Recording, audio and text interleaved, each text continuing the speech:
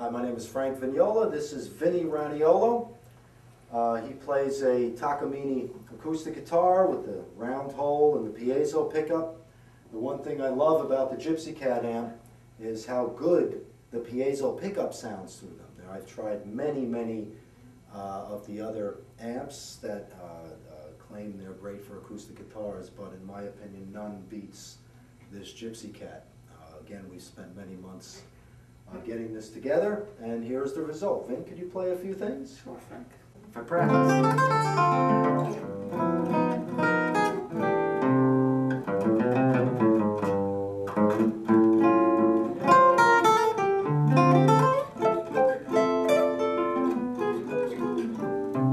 Nice even sound. All the notes sound the same, very even. That's what we tried to get. With a little wider dynamic range, more wattage, so you don't have to turn it up as much, and there's more dynamic range that comes out, along with the wonderful speaker that we tried about 1,200 different speakers, it felt like, Vince?